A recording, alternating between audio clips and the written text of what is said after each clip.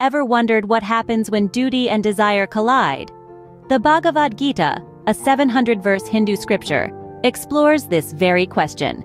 Today, we delve into this timeless tale, examining its profound insights and teachings.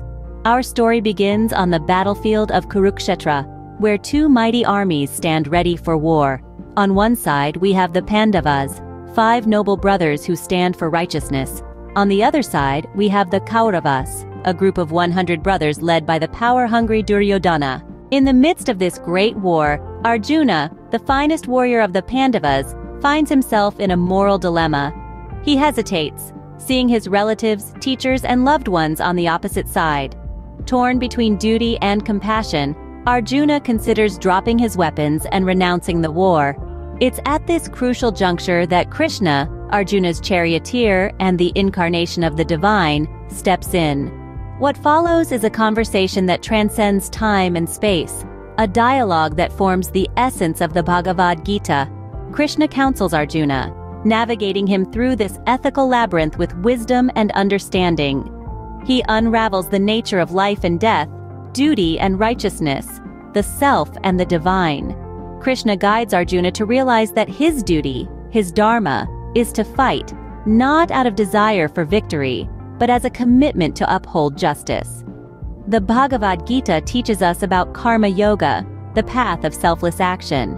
Krishna advises Arjuna to perform his duty without attachment to the results. It's not the outcome that matters, but the intention and effort put into the action. The scripture also explores bhakti yoga, the path of devotion. Krishna reveals his divine form to Arjuna, demonstrating that faith leads to divine vision and ultimate liberation.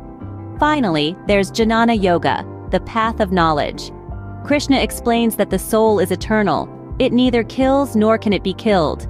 Understanding this helps Arjuna overcome his fear of death and loss. In essence, the Bhagavad Gita is a guide to life.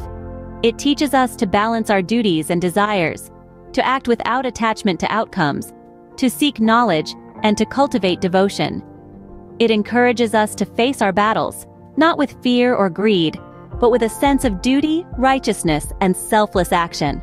To sum up, we've journeyed through the battlefield of Kurukshetra, witnessed Arjuna's moral dilemma, and delved into Krishna's profound teachings. We've explored karma yoga, bhakti yoga, and jnana yoga.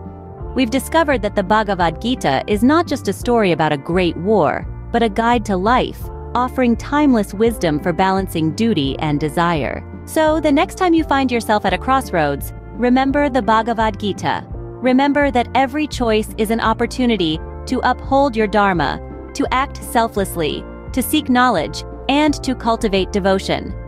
Remember that life is a battlefield, and you are your own warrior, armed with the wisdom of the Bhagavad Gita. After all, as Krishna tells Arjuna, you have the right to perform your prescribed duties, but you are not entitled to the fruits of your actions. Isn't that a powerful way to live?